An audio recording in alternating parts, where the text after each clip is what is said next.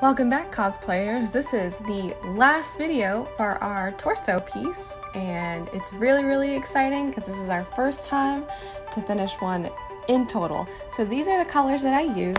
Feel free to shake things up. I even like blue and silver. I had that idea.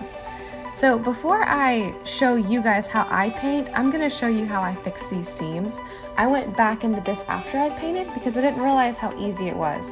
So all I have is some Kwik Seal DAP. I think it was like $4 at Lowe's. I just take a little bit, put it on my glove, and rub it in the crack.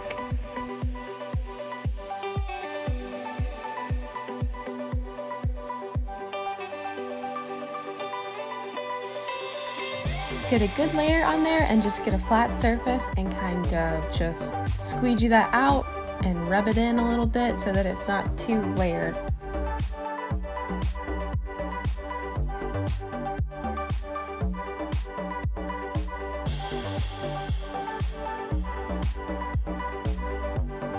And for the rest of this video, it's going to be with the cracks because, like I said, I did this after I painted, so pardon the cracks before I paint.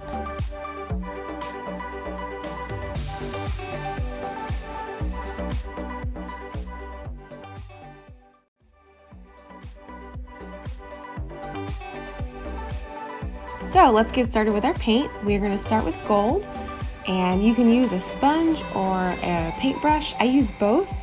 A paintbrush is able to get more of the cracks, which I end up switching to because I realized that later. But just dab it on every layered piece, because what we're going to do is the gold is going to come up on our higher layered pieces, and we're going to deepen the lower pieces with black and kind of rose gold.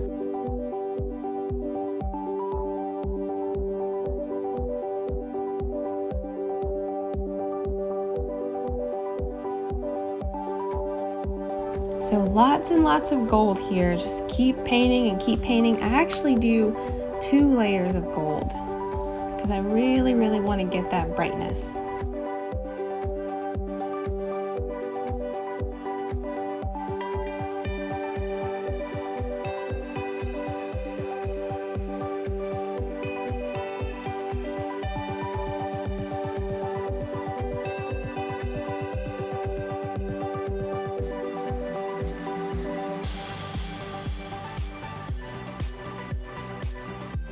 You can dab on more gold if you want a more textured look, because that sponge leaves almost a hammered metal look if you do it right.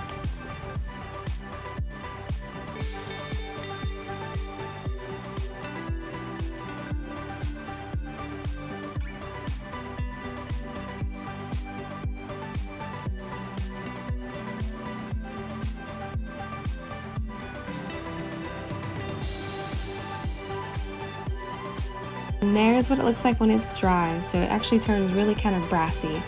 So next we're going to mix our black and our rose gold to a consistency that you like. It took me kind of a while to test pieces and really like the color because it was too bright or too dark or whatever, and so I finally got the color that I liked, and it's somewhere in the middle. And now I'm just painting all of the lower pieces.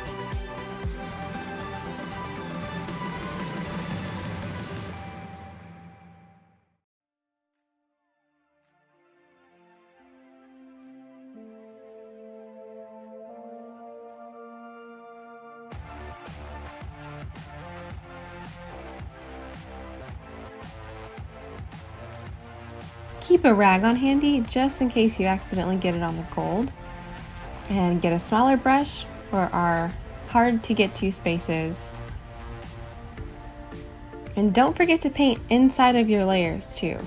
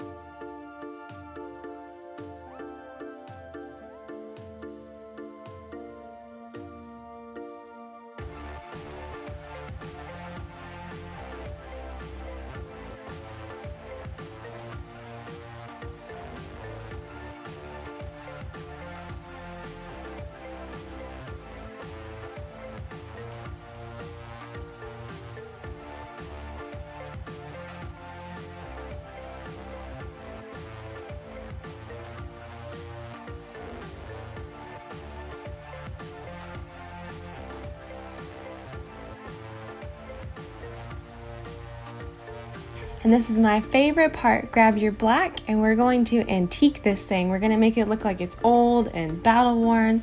Have your rag handy because you're going to have to rub a lot of antique stuff in and rub it off when you use too much. So feel free to use your brush or your sponge and just dab it in the deeper cracks and kind of rub it around. And rub it off if you feel like it's too much, because you can always layer it back in, but it's kind of harder to put gold over black and then try to mix it again. It gets a little complicated. So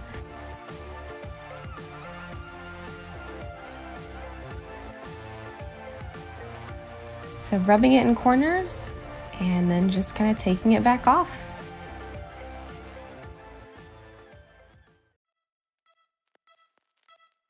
You can apply this as heavy or as light as you like. I kind of went heavy because I really like that effect.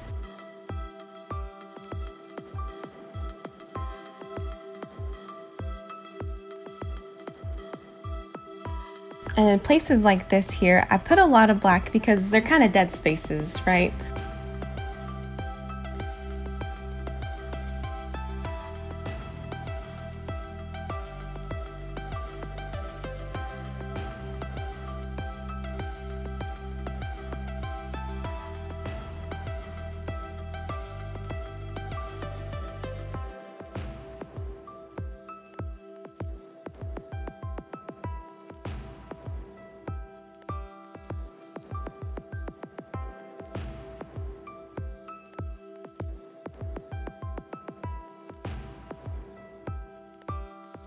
Rub it on your gold pieces that are layered and wipe it off too, so you can have that nice appearance of a crease.